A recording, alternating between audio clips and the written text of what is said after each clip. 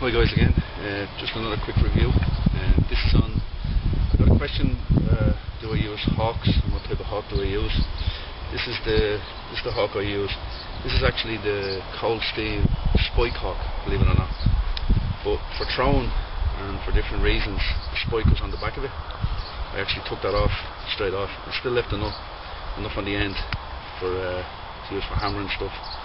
But I found it a lot safer because when you actually angle back to a throw, you've a chance of spiking yourself. That's one of the main reasons. Also, what I've done with this is when you come from the factory, you've actually got a screw pin pinned into the wood on the side of this. Normally I just take this out straight away.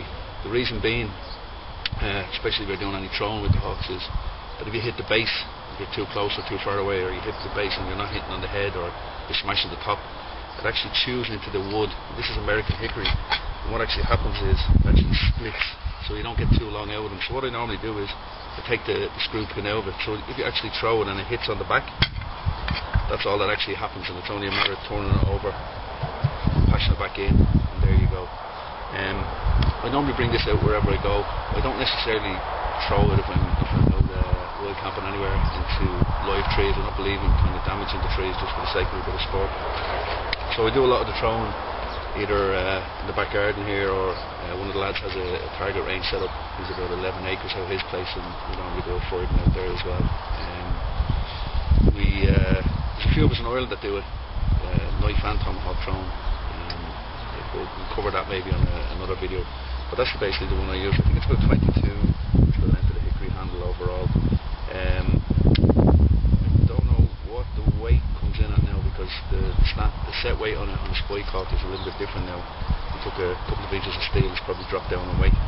I'll have a couple of throws, do a little bit of video maybe, just to do some throw the hawk into the target board, and I hope you enjoyed. But the answer is, it's actually a spike hawk cut down, something similar to the cold steel frontier hawk and the Norse hawk. Now I know the Norse hawk has a longer bill on the top, and a lot of throwers like using them, but for me, kind of as a utility hawk, I don't like them because she's smooth flat at the back, and it's not really good for hitting anything, especially if the thing gets caught in a piece of wood. You can take another piece of wood and hammer it down. You can't do that on the Norse one, it'll end up split because it's fairly thin across the back end of it. I hope you enjoyed the review, and hope you enjoyed the throwing. Okay, this is about 15 feet to the target. Give it a couple of throws.